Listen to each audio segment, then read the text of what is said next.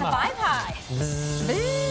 That, of course, is I saw you on your phone. I know. Well, you know what? I'm just checking to see if anyone's texting us, if anyone's posting in our social community.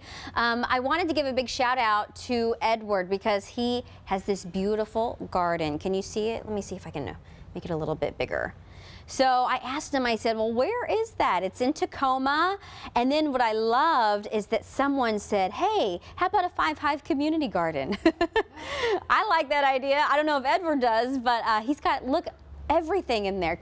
Cauliflower, beets, sweet corn, cantaloupe, butter crunch, and romaine lettuce. I mean, it goes on and on. So I know, right?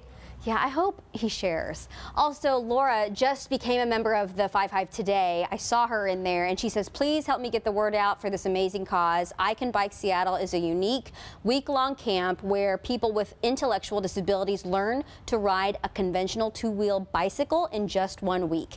So that is something that's coming up in July, and we've put the information right in the Five Hive. And then one more I want to show you. This is from Kim McDonald. She said, you guys, you know that local boy who makes those viral Facebook ads for rescue dogs? Well, we are adopting one.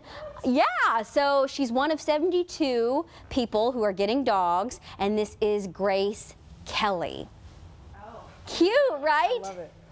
So, Jordan, I believe you have more details on this project. Yeah, we want to make sure we prepare everybody right now for the sweetest story you're probably going to see all day. So it is the story of Roman McCon, who started posting Facebook videos of himself with dogs that need adoption. Michelle was just talking about it. At just 6 years old, Roman's work has taken on a life of its own, helping find homes for more than 1,100 dogs.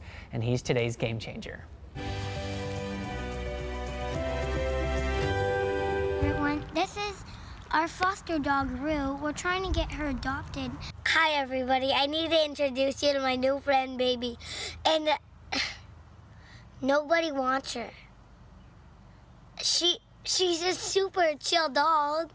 He had a video that went viral, and things have just kind of picked up speed from there. So he's our bloodline to make this work. We are having a transport with 73 dogs. They're coming up to Washington from San Angelo. No, not from San Angelo, from Texas. Some are going to NOAA, and some are getting homes.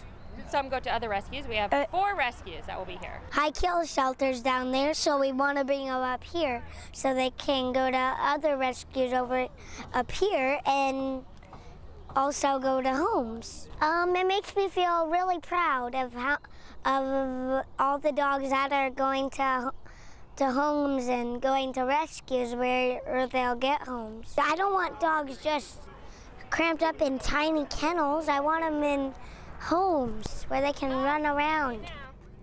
This kid is absolutely adorable. We got to get him to host the show one day. Oh, I mean, are you kidding me?